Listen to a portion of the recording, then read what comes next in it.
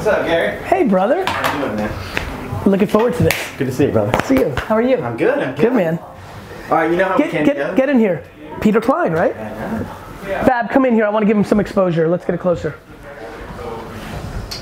How you doing? I'm great, bro. Good, man. Yes, hey. Appreciate it. Tea would be amazing. What's up, Phillip?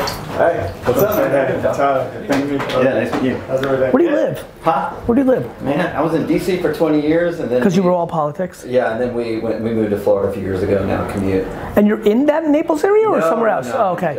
Where? In the northern part, Panhandle. Panhandle. Yeah. Is that Jacksonville? We're in a place called Seaside. Seaside. Yeah, and that's cool. Wife and little girl, live a happy life. I'm on the road. Tell me everything that you're up to.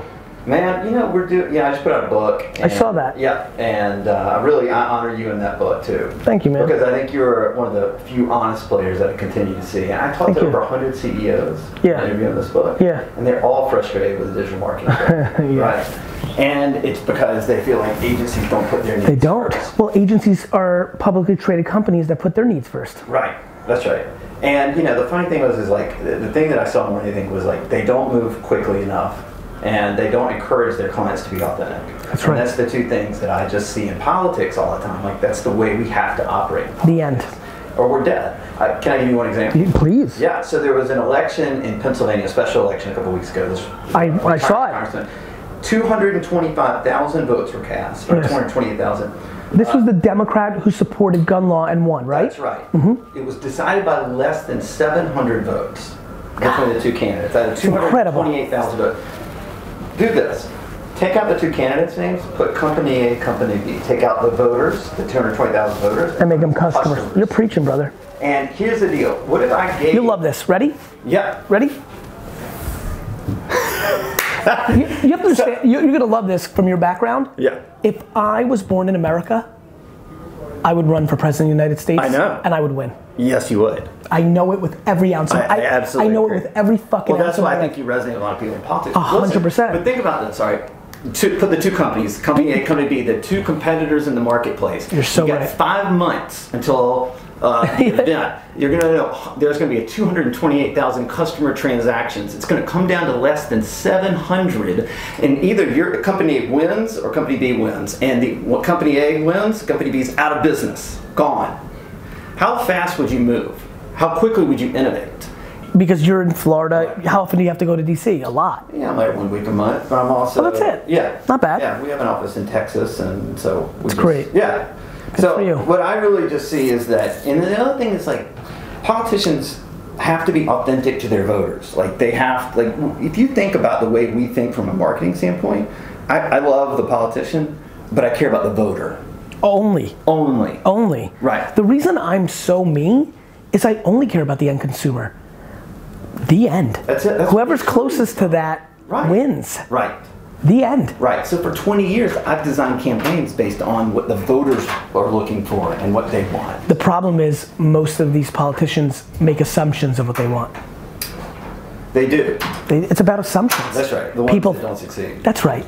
They pander. And by the way, 20 years ago, because of the media landscape, if I'm running for governor of New Jersey and I'm in a liberal town, my messaging may be slightly different than when I'm in a conservative town. You can't get away with that anymore. Right. Everybody's filming everything. That's right. I can't say one thing and then completely a different thing an hour later, but I would have. If I was a candidate 40 years ago, I would have. Now, not completely different, maybe it's different angles, nuances, so you can say authentic, but it's a very interesting time. We become more polarized because there's nowhere to hide. You know how to overcome that polarization? In general? Well, from what we found is human contact. Like, sure, our digital programs. By the way, I agree with you. But the way that people are willing to be on a computer versus the way you're going to act with that person in front of them. That's right. Totally different. So what we do is we design campaigns where we actually get people to talk to other people. And what we found was if you take like a voter or a customer that is not being touched, and you personally touch them, and personally communicate with them, that on the political side, it's like a 17% increase in voter turnout when you do that. Yeah. And if you got 1 million votes, yeah, you're preaching. 17%, it's insane. Preaching. And so I'll give you an example. Yeah, Billy Reed, the fashion guy, he clothing guy down here in New York. Okay. My wife loves his clothes. Love it. Orders all these clothes from him, right? And then she orders all these clothes from him like a month ago, and she gets a personal handwritten note from their office. She will now buy the rest of her life. What you got? In the corner, orange book. Yep. Yeah. Right. That book that I wrote in 2011. Yep. It will always play. Yep. It's scaling unscalability. You know why I would win the American vote? Tell me. Because I would spend every minute literally going to every single person until I couldn't. I know. All of them. I know.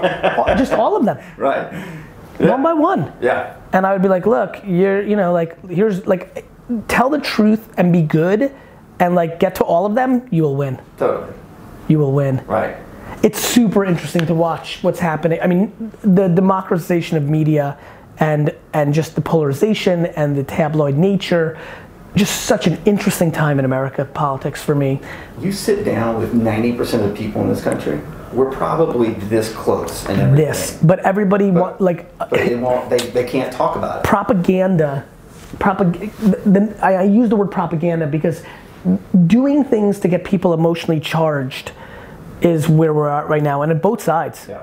And but to go back on like the voter versus the customer, like if the voter or the customer sees you trying to commodify. Can I ask you a huge question now that I've got you here? By the way, I love your vibe. Thanks.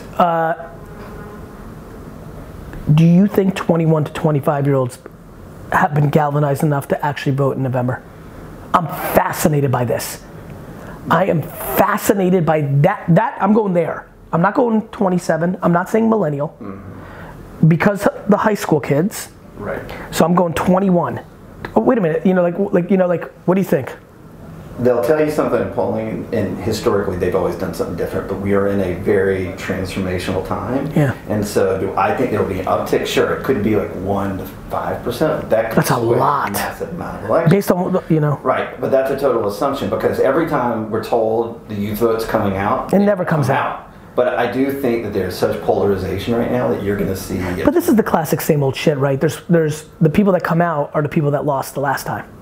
Yeah, and I talk about this in the book. There's always, it's an underdog mentality, and people on top rarely innovate. That's right. So they go to defense. Yeah, 100%. When Bush won, he kept running for re-election, so he innovated like crazy, and then he won in 2004, and then the Republican Party completely fell off the cliff, and Obama shot through the roof because he was in the underdog, and he 100%. Came through, and then he came in through his re-election, and then Hillary's team went, we're just going to employ what Obama did. We'll just plug it in. It's all good. And then the Trump team ended up coming in and innovating, and so that's. And by the way, this has been going on much. That's how Clinton won the same. Like this is Clinton, Bush.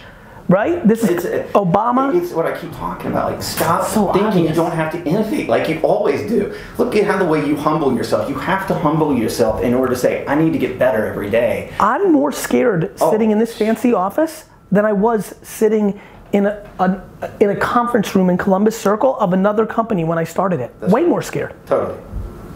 That's why I'm going to win it, the whole thing, because I'm not interested in that kid taking my lunch. Nope. I innovate more today, but that's because I'm willing to make less money. Yeah. Oh God, my wife's gonna kill me on this. Because all I've done is reinvest. Every dollar I reinvest. How old are you? I'm 44. Wow, you look great. Thanks. You weren't guessing that either. No way. I was like, 20 years, I was like, man, he must have been like 16. I was like, you look great. Thanks. You're welcome. But look, every dollar I reinvest in my company. Like, and What can I help you with? I'd be grateful if you put the book or just give some pictures of the book. Yeah, we'll do that. We'll do that. We'll do that. Mean a lot to me. Listen. Yeah, that's your current thing that you want to win at. Well, it's not that I'm trying to sell the book. You want to win. I want to tell the message. Brother, who are you talking to? I've written 5 New York Times best-selling books. Right. I'll make more money giving one fucking speech. Like it's the game and the message. I get it. How can I serve you? We just need to get to know each other. I'm excited that we did. Yeah. I think, Peter loves this shit, so I think my number one thing would be me, you, and Peter for dinner or breakfast in Florida or New York or DC one day. That would be a blast.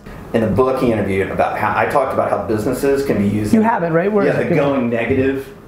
So in politics, we go negative on our opponents because it works, right? That's right. And businesses could be using that same principle. That's my number one thesis, right? No. So my number one thesis, there's unlimited content out there, and in every meeting, I tell number two all the time, like, you do know that the best way for you to win this is to drag number one down to you. You have to punch up, can't punch down. But the fact is, and I lay out these examples, think about the Apple commercial, Apple versus PC. You remember those? Of course. Right. I remember it like yesterday, brother. He's so smart. Entire strategy. He had 360 ads created. He never said PCs are bad. He had PC show out that they were bad. So no one was offended by it. And I get it. It was amazing. I get it. Yeah. Anyway, so Peter walks through the Coke versus Pepsi wars, which is awesome. Yeah, really interesting stuff. Really. Heavy users, right? Yep. Not a lot of, new Coke failed literally because of just a small amount of people, just like winning an election. And they, I always say there's these stages of like companies don't know when they get punched in the mouth, they don't know what to do, and they created New Coke out of the Pepsi challenge, and it almost bankrupted the entire company. A 100-year-old company got bankrupt off of negative ad strategy. It's brilliant. Bro, I know nothing about my competition. Yeah, I don't either, actually. I learned that from you. I used to give a shit, and then I went, well, I'm competing with me. I'm not. It made sense to you, right? Because it totally makes. I could tell because the way you're talking, you hurt. Like I don't care. I hope they succeed. Actually. Yeah, actually, I don't. It makes me better. I genuinely have no idea. Yeah. BBDO, 72 and Sunny, Droga 5. Like Deep Focus, like 360i. Like I just don't know. I know they're out there. I can name them. I hope they do great. Just not better than me. But not like real life, not like if I meet them, if I met all those CEOs for a beer right now, I'd be like the best dude ever, like help their sister, like run her marathon, like would do anything. Now, when we all put on our jerseys, you want to win. Right. By the way, I'm sure this is probably even more similar to your world. It probably happens even more aggressively in your world, where there's another strategist on the other side who actually you're friendly with or respect. I'm not, but they will cut my fucking legs out. As they should. No, but everything we have is publicly available. Bro, as they should. I'll tell you why. I love it. I'll tell you why. I don't go bother me. The 10 NBA players that play on that stadium right there, in real life, they can be kind and generous, but when they get on that court, like I'm tripping you, I'm thrilled, like sorry you got, like I don't want you to get hurt, but I'm okay with it. Like, it's like, I don't think we do a good job understanding in life with business and politics that it's just like sports. In sports, we kind of admire Kobe being a dick, choking, like we love the player that's like rugged and will look for the angle. Sure. We don't want dead cheating, but we even we don't want steroids. But do we want the guy that stole the sign or pull, I admire the person that pulls the underwear or trash talks or pulls, like when I play basketball, I try to break the little, I don't try to break it, but I will grab my friend's left little pinky and hurt it, and then you're pissed and you're frustrated, and then that gives me the competitive advantage. That's business. I know. That's that's the way it is. Yeah, it's totally true.